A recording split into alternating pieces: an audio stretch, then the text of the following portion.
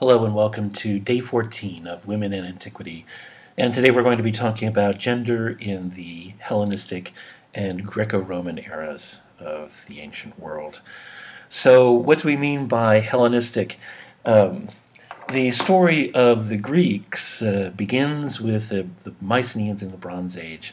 And after the cataclysm of the collapse of the Dark Age, begins again with the Greeks of that reform their culture in the Dark Age and burst forth onto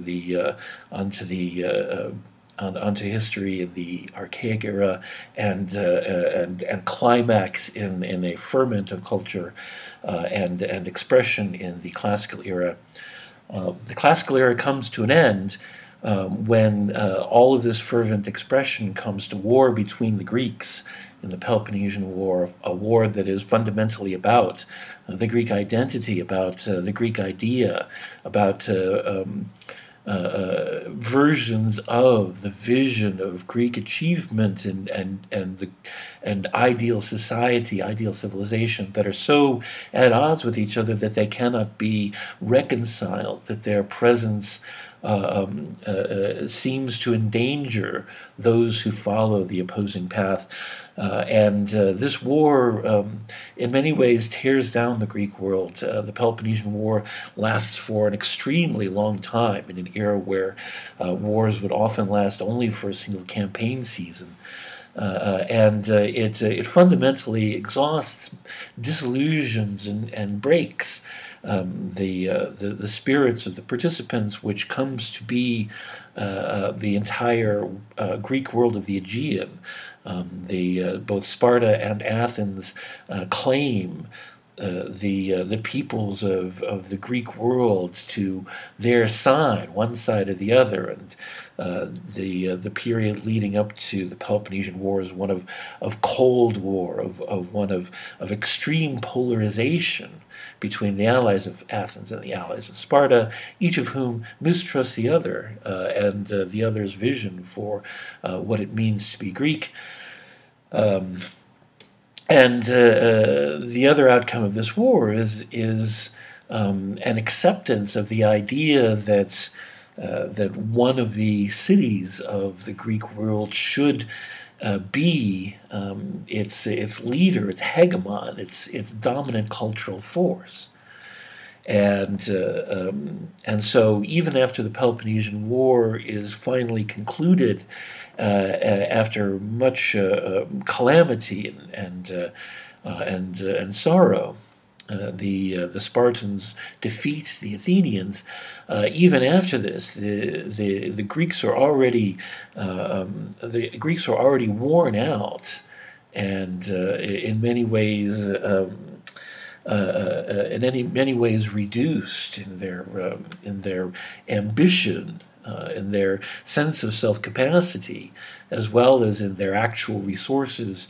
But more than this, the Greeks continue to fight over the idea of who should be, what city should be the dominant power in the Greek world, and the rest of the Greek capacity becomes consumed and frittered away in these wars between Corinth, Sparta, Athens, and Thebes in the years following the Peloponnesian War in the 3rd century. I'm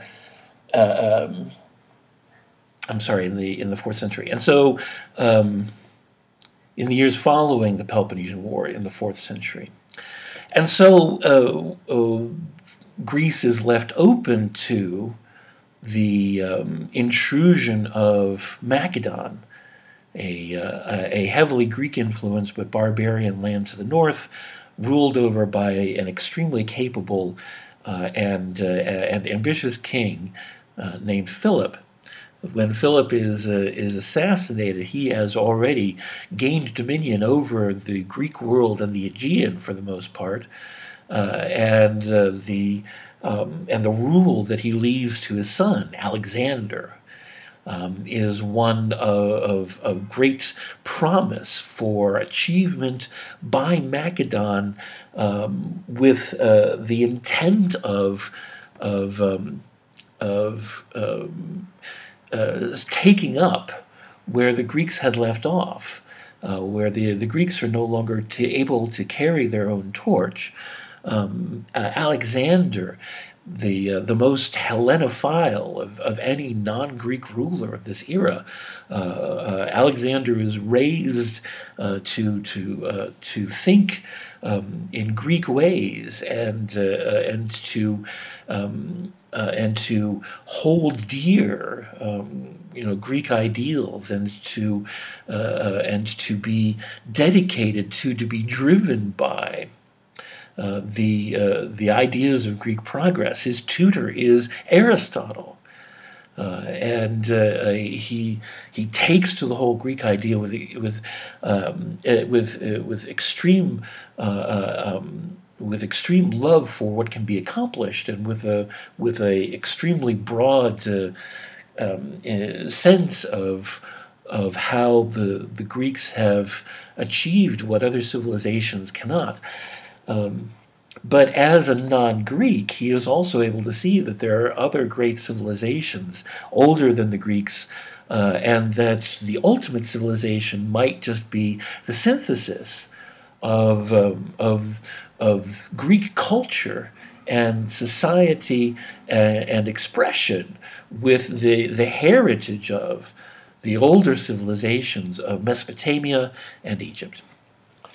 And so Alexander undertakes his conquest of the East in a spirit not merely of political ambition, but of cultural ambition, of seeking to attain that which is would be dear to the hearts of the Greeks in many ways, the achievement of the ultimate civilization, but in a form that is the merger of the greatest civilization of the Western end of the civilized world at the time, which is to say the Aegean, the Greeks, and the greatest achievements of the East. What would come from the union of that would be the ultimate society.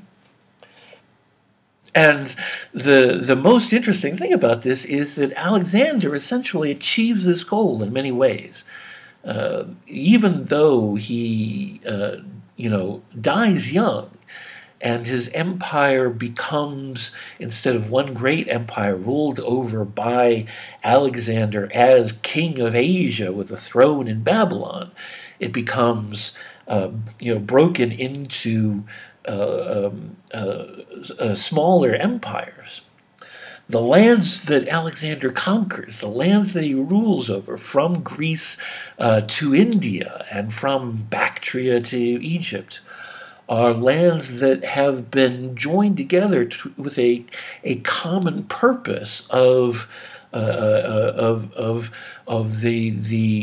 synthesis of the Greek with the Eastern, with the Hellenization and the creation of a Hellenistic culture ruled over by Macedonians in emulation of the Greeks. And so these lands of the East have in common a shared second language, if not first language, of Greek. The construction of new cities is on the model of Greek cities, and in many cases older cities are refurbished along Greek lines. Libraries and academies are built, and the fostering of learning and expression of philosophy and science and poetry and theater and literature and history, all of the expressions of the Greek world, all of the manifestations of the Greek idea of arete through the fomenting of new knowledge and new ideas. All of these things become part of the nature of the societies of the East, And so as a result, we have, even though, partly in a political sense, because they're ruled over by the generation of Macedonians that come after Alexander, his most noble generals and so forth, in particular Seleucus, Antigonus, and Ptolemy. The result of this is the Seleucid Empire, the Great Yellow Area, which includes most of what was originally the Persian Empire, the Ptolemaic Empire, which is Egypt and Libya and Nubia and so forth, and the Macedonian heartland, which includes the lands of the Greeks. These lands are, politically Hellenistic in the sense that they're ruled over by Macedonians and remain so for many generations. So that Egypt, for example, is ruled over by Macedonians, ruling according to a Greek model from the days of Alexander in the 330s, all the way down to 300 years later, when the last of the Macedonian Greek pharaohs of Egypt, Cleopatra, is the last king of Egypt before it is absorbed into the Roman Empire. So in a political sense, yes, but also in a cultural sense, all of these lands are the Hellenistic East, culturally, socially, and artistically. And so and economically as well. All of these lands are interconnected, and increasingly so, as the benefits of the exchange of ideas not only within a community but beyond communities and becomes apparent. The benefits in standard of living, of traffic, in goods, and services and skills throughout these lands increases as people become more and more aware that they are no longer confined to their immediate vicinity, that their outlook stretches beyond the walls of their own city, that they are part of a larger world. And this is eye-opening and encouraging in many ways, in terms of the fostering of economic progress and expansion, as well as social stability and agricultural development, increasing of standard of living, increasing of population, increasing of birth rates. The result of the Hellenistic East is a sense of there being an interconnectedness and a cosmopolitanness that was an innovation in the ancient world. In many ways, the ancient world is about the invention of civilization and its extension, the development and experimentation in ideas of empire. The control of distant resources by an increasingly powerful economic entity. And the development of the Hellenistic East is sort of an evolution beyond the ideas of first civilization and then empire, because the Hellenistic East creates a meta level of cultural interaction, social interaction, economic interaction that is beyond the borders of political identity. And connecting all of this together is what is inherited of the Greek, that is spread by Alexander, and that is infused into the existing cultures of the Eastern ancient world. Many of the most striking examples of artistic expression that come out of the ancient world are actually from the Hellenistic era. and represents the advancements on even what was achieved during the heights of classical Athens. What we're looking at here is a very famous piece that is called Laocoon and His Sons. This is representing a moment from the story of the Trojan Horse, in which the Trojans, are about to take the Trojan horse into the city, with the idea that they need to do so in order to make sure that the gods are not angry. The horse has been dedicated to a particular goddess and must be moved within the city in order to prevent that goddess from being angry. But in order to bring it into the city, they must remove the lintel over the gates because the horse was deliberately constructed too large to fit underneath it. And Laocoon comes to the people as they are preparing to do this, and yells at them because he knows that everyone knows that there is a prophecy that when the lintel is removed from over the gates of Troy, Troy will fall. That there is a very specific prophecy that foretells the doom of Troy should they do what they are now just about to do.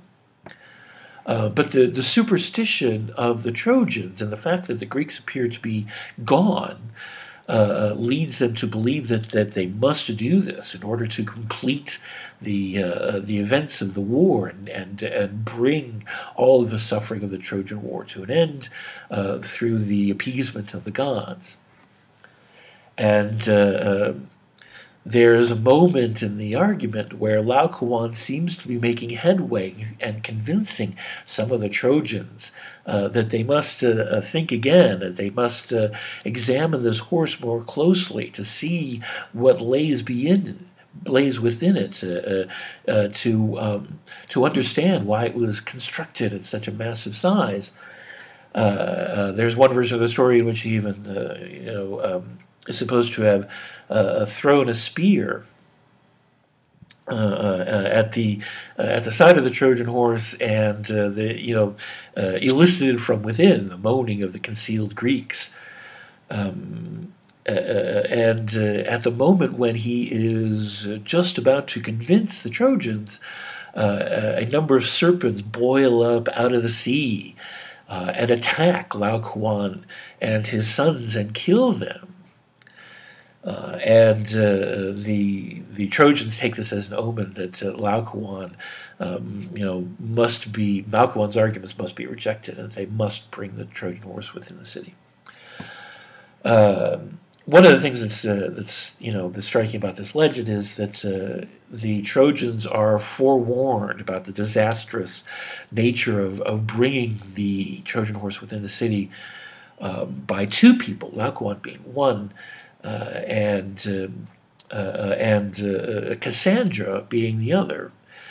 Cassandra, being gifted with prophecy, knows that the Trojan horse is the instrument by which Troy will be destroyed. We have a situation where both a male figure and a female figure tell the truth, but are cast aside for reasons that have to do with the ways in which mortals can be abused by the gods. So the serpents obviously were sent by the gods that are allied with the Greeks. And so a good and honest man who is using the power of his rational mind is undone by the fickleness and partisanship of the gods. It is a lesson not lost on the Greeks that reason and the capacity of humans for reason is undone not only by emotions like pride and hubris and greed and so forth, but also by the capriciousness of the gods. And so the in such a way that, that Homer being the foundation for the Greeks' understanding of the world in many ways. There is built into very many elements of the story of the Trojan War, the Iliad and the Odyssey, the understanding that the wisdom of humans is often opposed by the irrationality of the gods, and that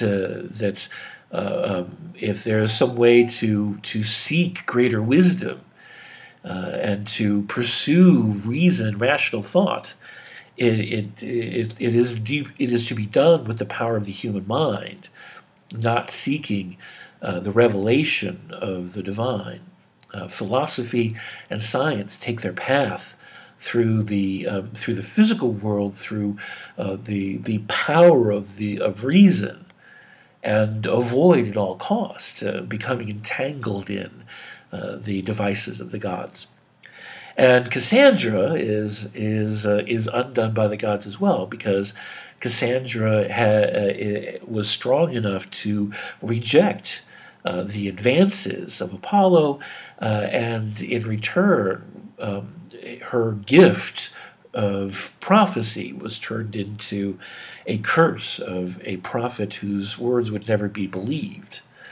And so Cassandra nonetheless remains, as we've discussed before, as a figure of that is both admirability in woman, and the price that women in particular are forced to pay through through being subjected to the behavior of males.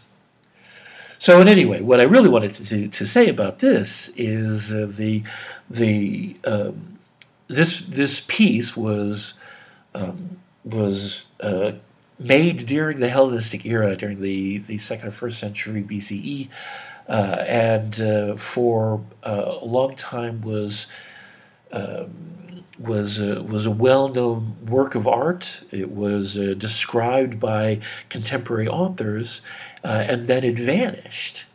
And it was rediscovered 1,500 years later, in, appropriately enough, the era of the Renaissance, when the people of Europe and the Mediterranean world in particular began to look back over the Middle Ages to antiquity and the thinking of the ancients. And immediately on its rediscovery, it was recognized as being an exquisite example of artistic expression. The anguish of Laocoon's face, the malice of the snakes, and the detail that's put into the physicality. Not just the articulation of muscle and bone, but the sheer fluidity of motion in marble, and all of these things are elements of the advancement of artistic expression during the Hellenistic era, and there are a number of famous works of art that that depict not only the male form but the female form. One of the most famous of these is the Nike of Samothrace, known as Nike is the Greek goddess of victory, and so this is also known in English as the winged victory, and is the model for many other kinds of art to come. And so we can see this is another example of the lavish detail that is indulged in by Hellenistic artists, but this is done not in the service of creating something that is stiff and intricate, but this detail is somehow in the service of of lush flesh and a sense of organic, again, fluidity and motion. And there is a carnal element as well. The representation of the Nike here is not simply meant to be a cold and austere, conjuring of a godly form. It is meant to be an expression of the feminine ideal in a way that is so lifelike, is beyond the liveliness of classical figures. And in this way, we can get a sense, as with Laocoon, the development of the Greek sense of the ideal male form. Here we see an expression of the ideal female form in the level to which it has progressed in the Hellenistic era, and as with the male, it is one of both strength and beauty. There is power and potency in these forms, and the capacity for the carnal is not one of demureness, but one of partnership. The indulgence and pursuit of learning it begins with Alexander himself. He founds many cities during his imperialistic expansion, during his conquests of the Persian Empire and the lands beyond. And many of these he calls Alexandria, and many of these he makes centers of learning and culture. At the heart of these cities are not only temples and homes of the gods, but temples of learning, libraries, and academies.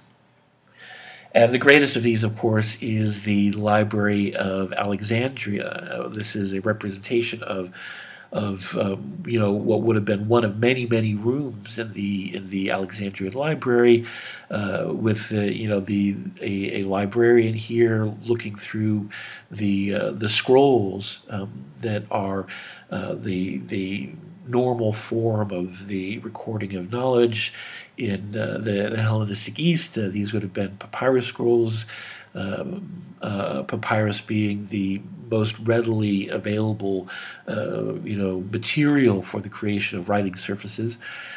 And normally, so they would be rolled up, sometimes more than one work, or if they're very short, or sometimes one work would take a number of scrolls, and they would be filed as you see, with the butt end facing out and a tag indicating what the contents are. The Library of Alexandria, quickly becomes the greatest library in the world, and this is an element of its deliberate construction and its deliberate dedication to the idea of growth, of its own growth, of the expansion and accumulation of knowledge, and the idea that accumulation of knowledge is not merely to put it in pretty boxes and to store it away and protect it, but for it to be shared amongst scholars and to be grown by accretions, by the additions of works of scholars. It's also notable that some of the most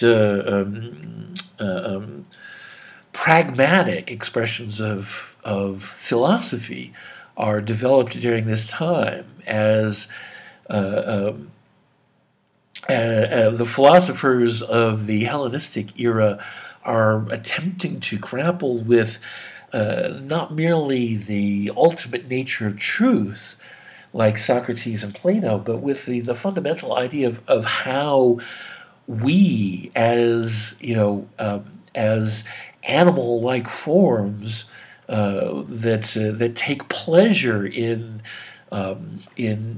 sensual things, can achieve great things through the embrace of reason. The duality of our nature as being both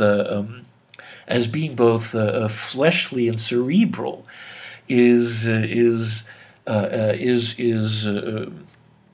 one of the chief concerns of this era, as the Hellenistic world creates a world of unprecedented comforts in some ways and in some places. The nature of this and the seeming dissonance between the pleasures of the flesh and the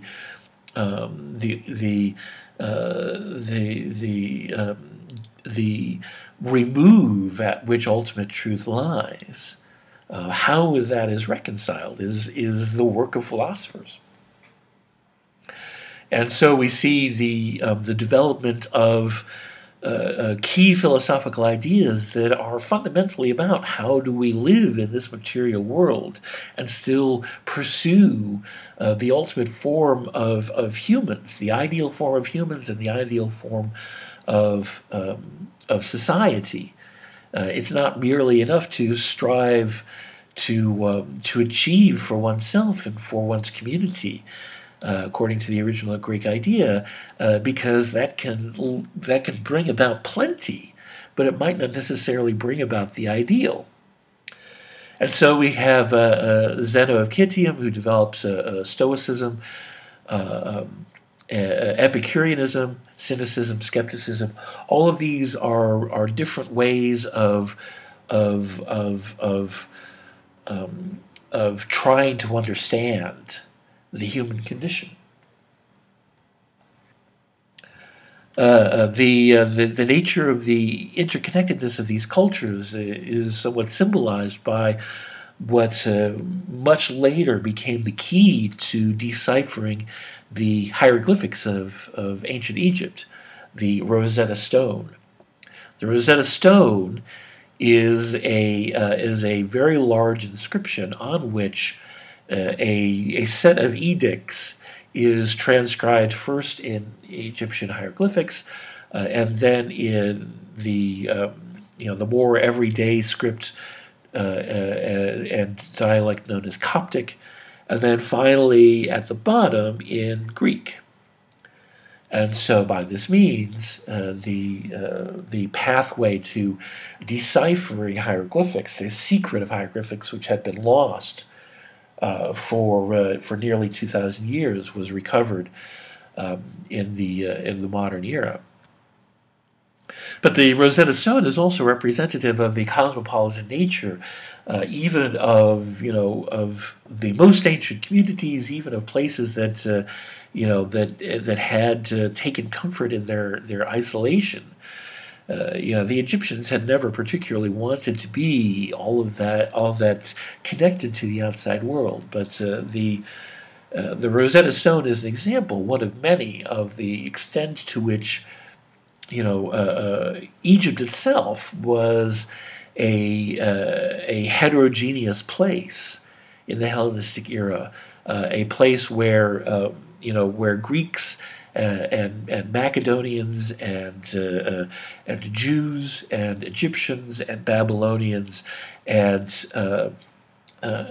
Persians lived side by side and participated in the same culture.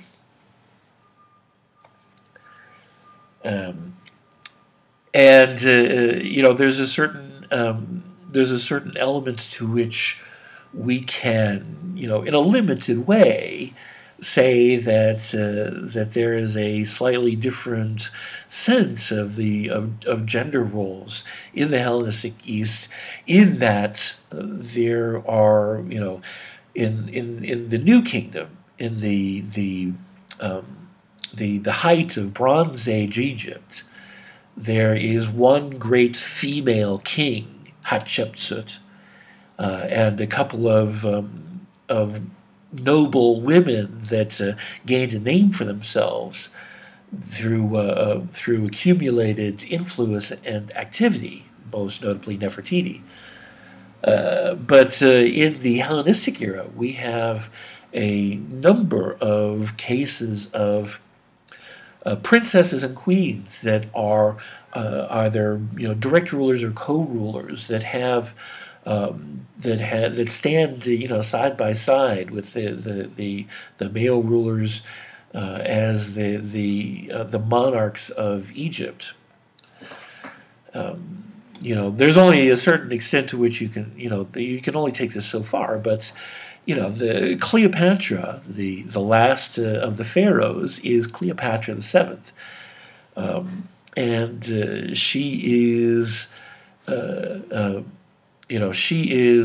pharaoh of Egypt, without dispute. And she is a descendant of Macedonian Greeks, and yet she is this is her homeland. After 300 years, this is her land and her people and her nation.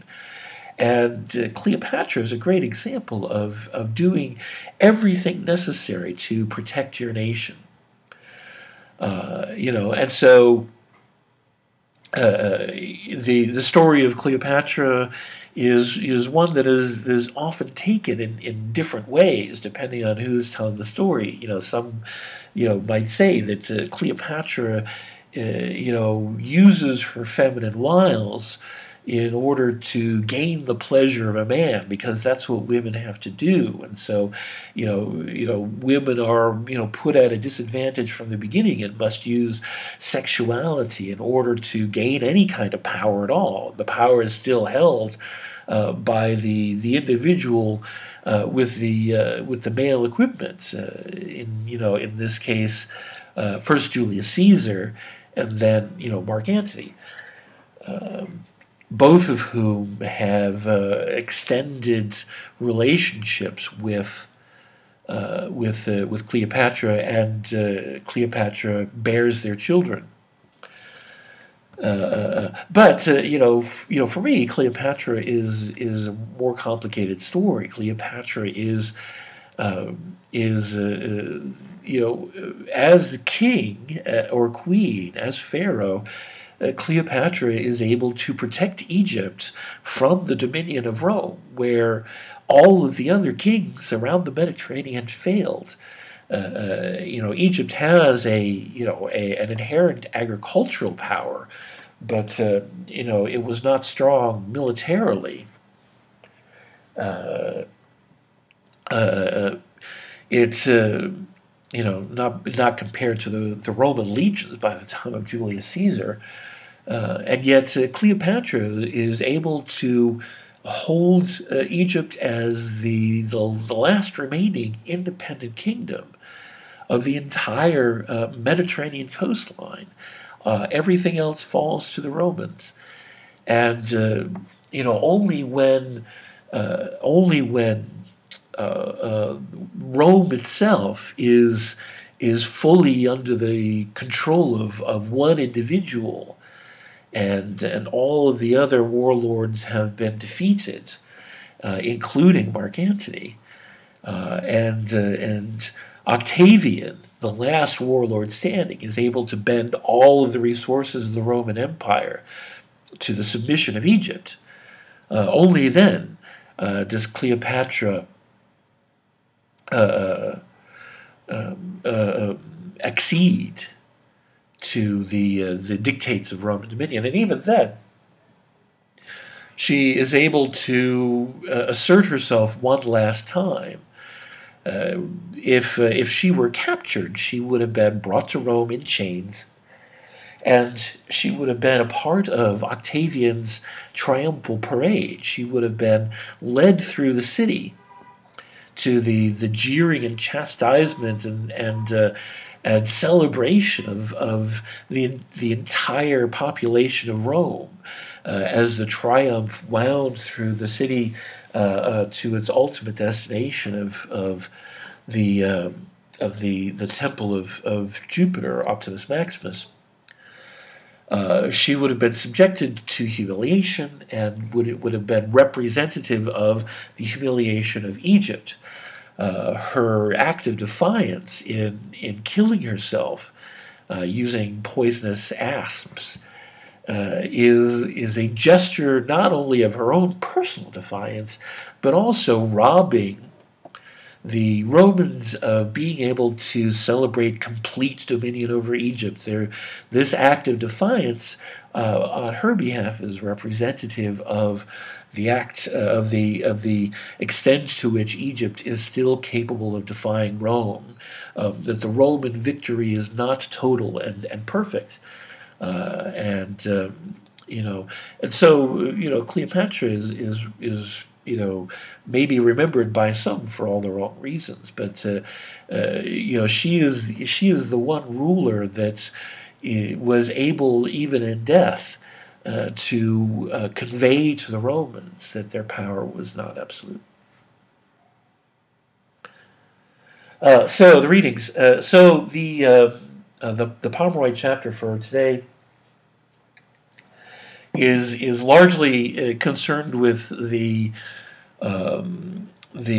way in which things change somewhat for women in the Hellenistic East. And I move it forward to this time because it's the Hellenistic East that the Romans encounter when they turn their attention to the East. Up until the year 200 BCE, the Romans are concerned with the West. It's not until 202 BCE that the Romans finally and utterly defeat the Carthaginians. And so it is only at this time, as the war against Hannibal and the defeat of Carthage is taking place, that the Romans are able and even interested in turning their attention to the East. And the East that they see there is the world that is coalesced around this Hellenistic synthesis, and has had a chance to do so for 130 years already. So that by the time Roman influence and increasing prominence and in places dominion is starting to take place over the next several decades, mainly at first through the defeat of the great Eastern empires, the Seleucid Empire, the Macedonian Empire, in the name of liberty for the peoples that they rule over.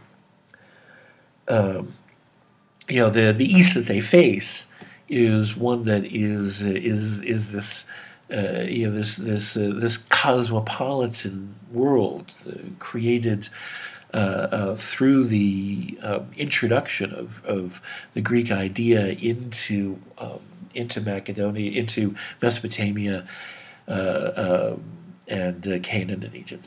And so the result is that the Greco-Roman world that results from the combination of the Roman world and the Hellenistic world is one that is the product of this combination already. It is, the Romans, admire and embrace Greek things on the abstract level, even if they don't think that much of the Greeks themselves. And so, the world, the Greco-Roman civilization that results from the Roman acquisition of the Hellenistic East, that is the foundation for what we call Western civilization, is the result of this Hellenistic fomenting. And this Hellenistic fomenting of the East is one that changes some things in terms of gender. For one thing, it helps to unify things through increased commerce in goods and ideas, increased migration. There's a certain amount of homogenation of some kinds of social expectations and structures. Fundamentally, each place in the Hellenistic East still holds on to its roots and its traditions, but they are also connected with each other. By what they share in this new sort of meta culture. And so this means that ideas of what is appropriate for women become sort of averaged out. If a city is going to be sophisticated and worldly, its inhabitants are as well, and so. So what this means is that local ideas of gender become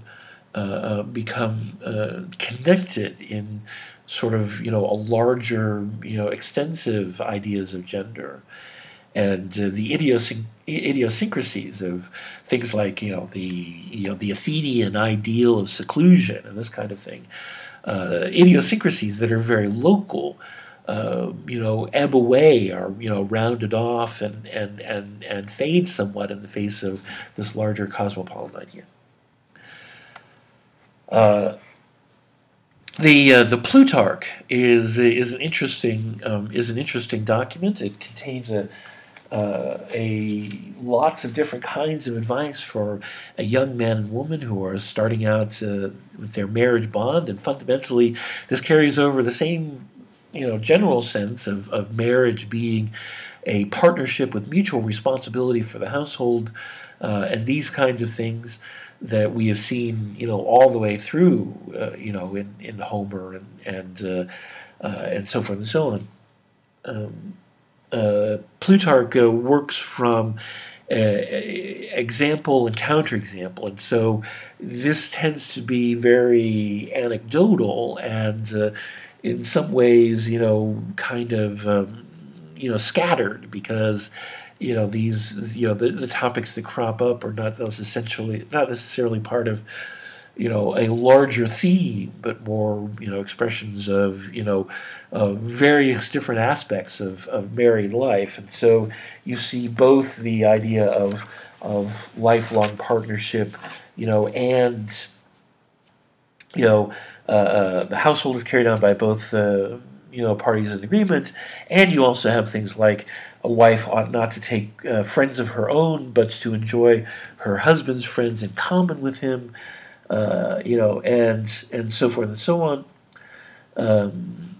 Interestingly enough, Plutarch, in talking about the ways that women have an effect on men, steers away from the carnal and the sensual.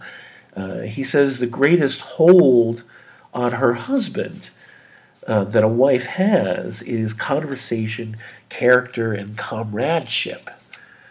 The ideal wife is one who is virtuous and who is an engaged partner in the relationship. And so, along these lines, there's mention of things like, you should try to prevent them from having, gold embroidered shoes and bracelets and anklets and to wear purple and pearls. These things are distractions that will, lead a woman to want to engage in ostentation. And that's a distraction that will take away from the balance of public life. This is the kind of thinking that's in the back of sumptuary laws, like the Oppian Law.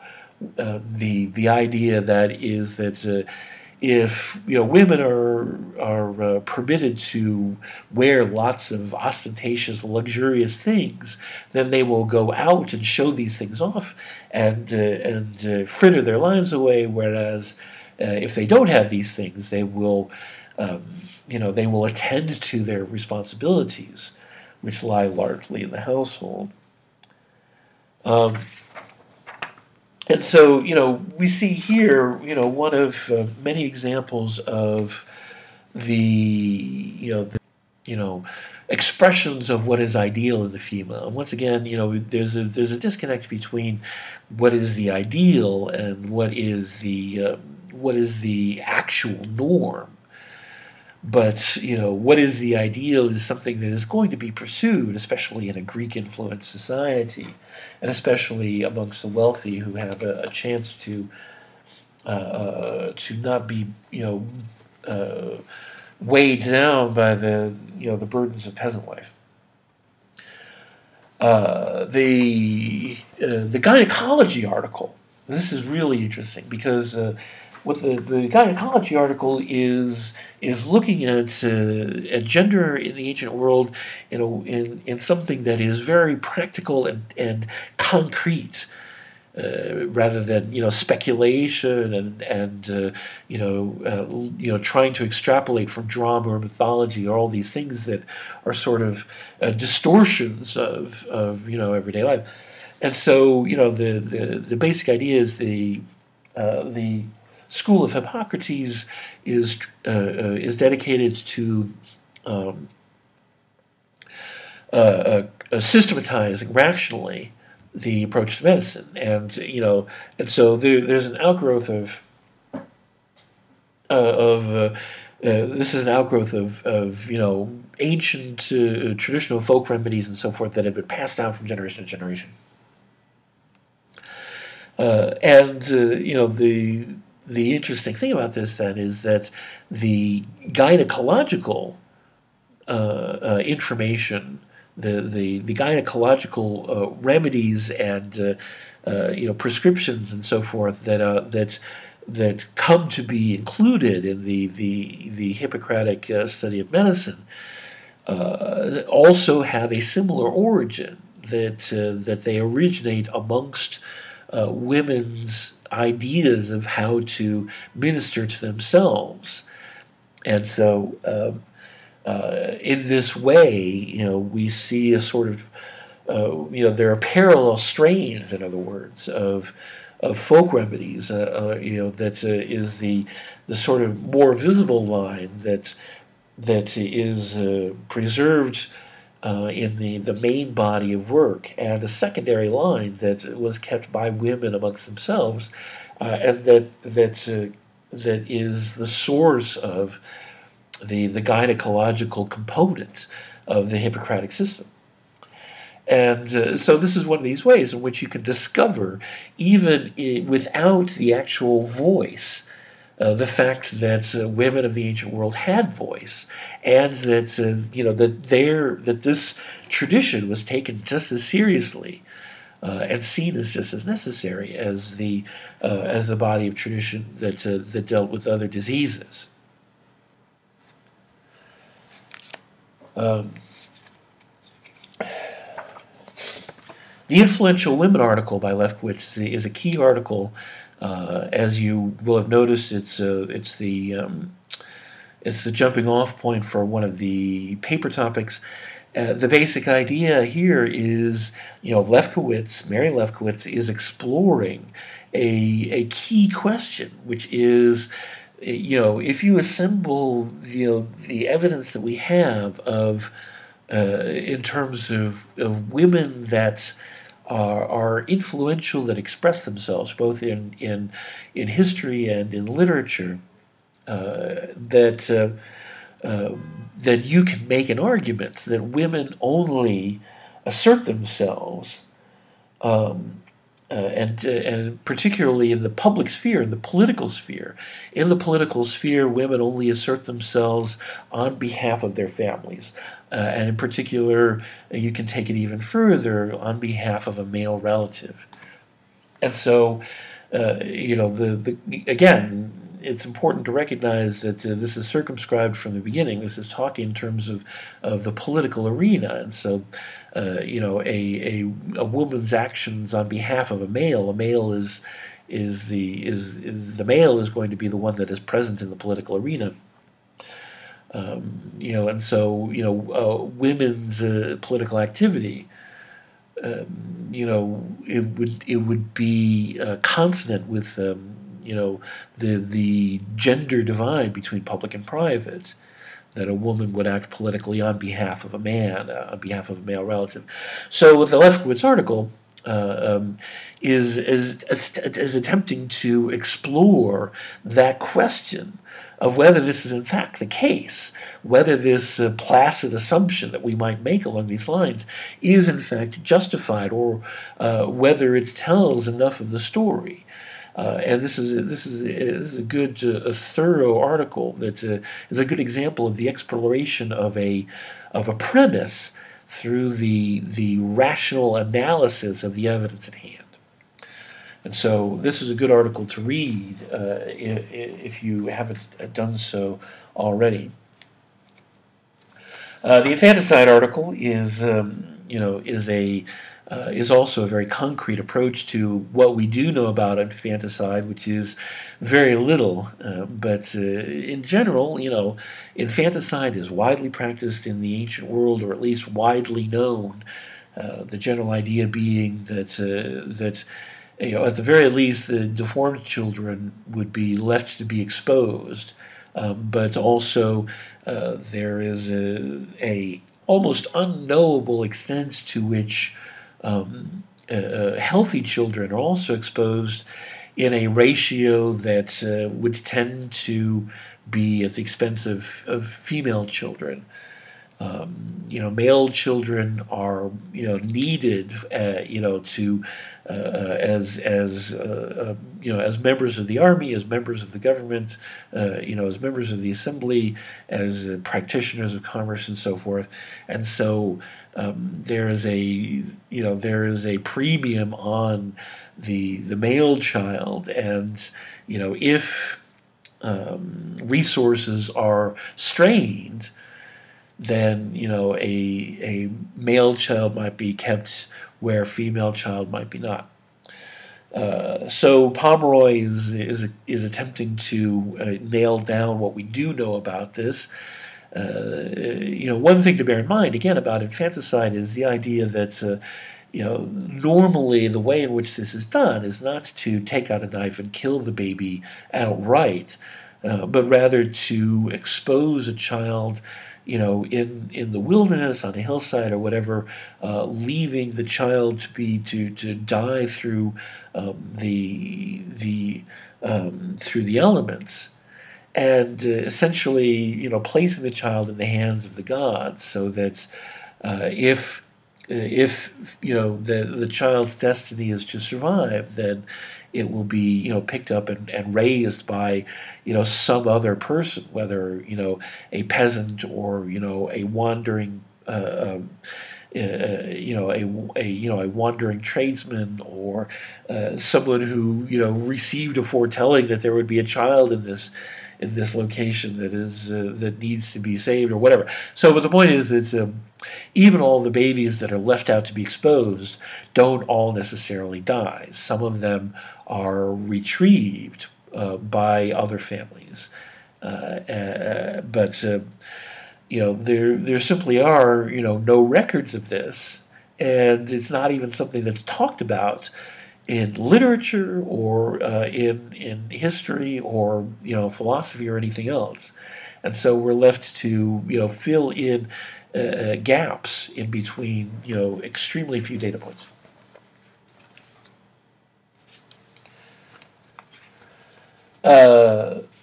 One more Pomeroy article, Spartan Women Amongst the Romans. So there's a natural sense in which the Spartans are sort of associated with the Romans. They're both warrior societies, and both of them were well, as Pomeroy puts it, for the Romans, the Greeks were the other. The Roman sense of Greekness came out of Athens. For Athens, the Spartans were the other, and so there's a sort of transitive property at work here. But the extent of the comparison is rather limited, in the sense that the Spartans were not at all imperialistic. Once they had conquered Messenia and Laconia, the lands that they actually settled in and enslaved the inhabitants, they weren't interested in building an empire, and Sparta was protected by the insuperable potency of their own army and the honing of the art of war and the breeding of the ideal warrior. Whereas the Romans, from early in their history, were aggressive and expansionist, and how this has to deal with women. The Spartan woman was unusually free for the Greek world because the Spartan men lived apart. They're for most of their adult lives, from age 7 to age 30, the Spartan man is living in the barracks, and so women are left to take care of things that might normally be taken care of by men, even in terms of things like property. This is simply not the case in the Roman world. The Roman soldier is the ordinary Roman citizen, the property holder, the freeholder, and so the Roman citizen soldier farms his land part of the year, and it goes off to war during the campaign season between the harvests, and then returns. And when he is not at war, he is side by side with his wife, managing the responsibilities of land and society and family, and so the condition of Spartan women and Roman women are not any more not any more relatable than the Roman women are to any other Greek society. That said, there's some interesting things that Pomeroy can say, but it's not. There's a sort of, it's more about the fancy of so there are certain similarities between the Spartans and the Romans. How far can we take this in talking about gender, both in terms of the Roman male and the Spartan male, who have somewhat more in common, and the Roman female and the Spartan female.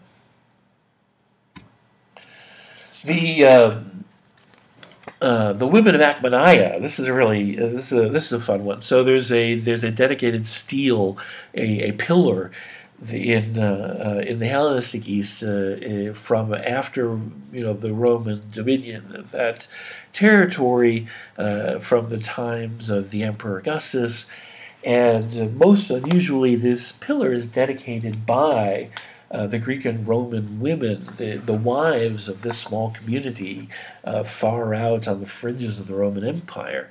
And essentially what Thonemon says is that the liberality of Rome was widely known throughout the Roman Empire. Rome is the paragon of civilization. In many ways, and it had transformed itself socially and culturally. It was, Rome was known as a place of ferment and progress in some ways, especially economically, of course. And with the advent of the emperors, Augustus being the first emperor, and the awareness of the prominence of women within the Julio-Claudian family and so forth, there is a sense throughout the Roman Empire that Rome is more liberal with regards to gender than it actually is, because fundamentally the Romans remain hold very closely onto a lot of traditional ideas, especially about what it is to be a Roman man, as well as what it is to be a matron. And so, what we end up is with this stele being dedicated to by the wives of Achaemenea, because the inhabitants thought that women were being allowed greater expression in Rome, and wanted to ensure that that they were keeping up with cultural progress in the great capital. And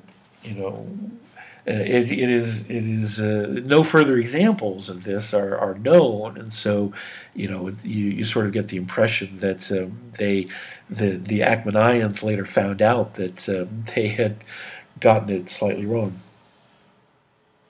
And then finally, we have this article on the Greek calendar of Constantinople during the Byzantine Empire, which is the Christian calendar of saints and martyrs. And so, what this is attempting to analyze quantitatively the not only the presence of women, which is significant. The martyrs that are remembered as being important early saints that are commemorated on these early Christian calendars in the Byzantine East. Not only the presence of women, but the circumstances of their martyrdom, and the things that lead to their sanctification.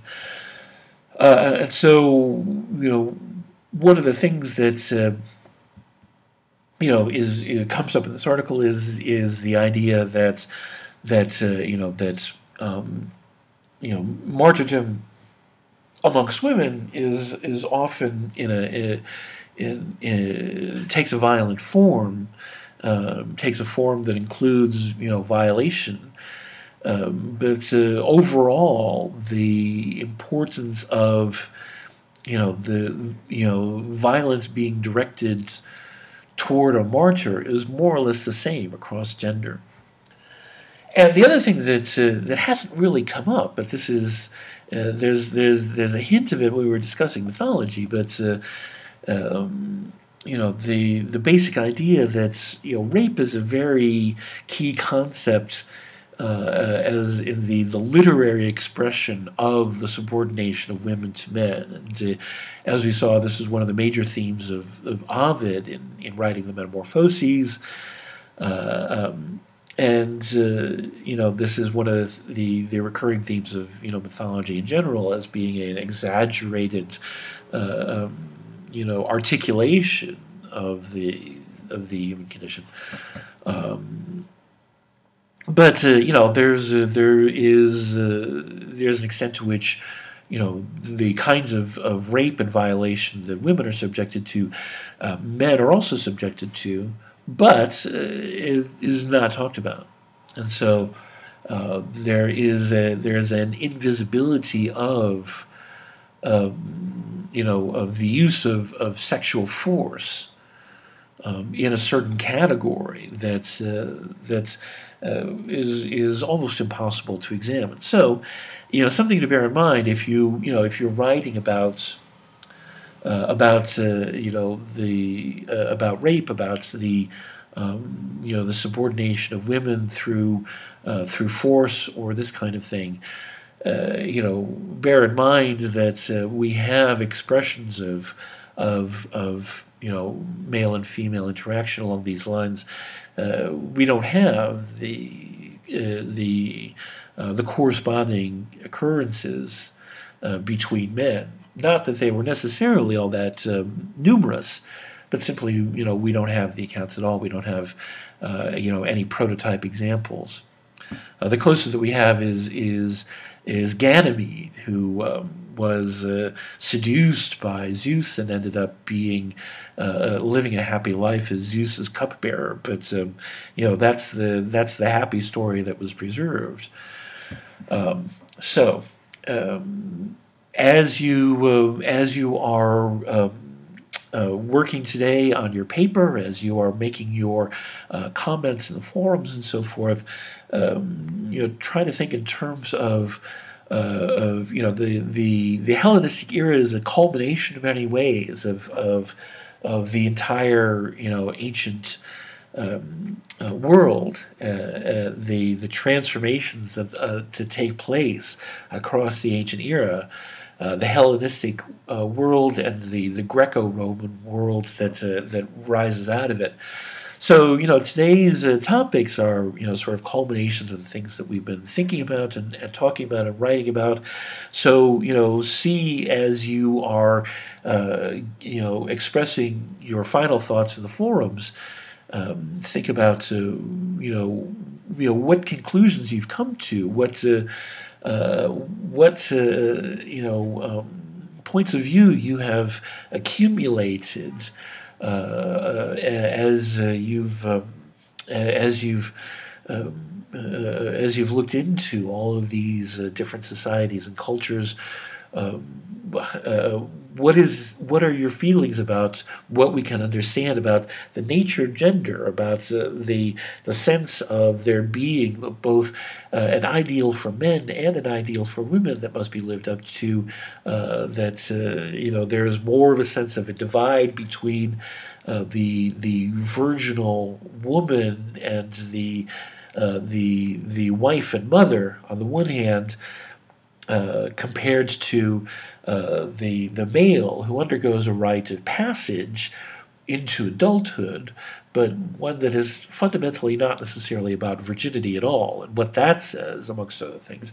So don't just think about women, think about gender, and think about the interplay between the genders, think about the standards that men and women are held up to, and think about, the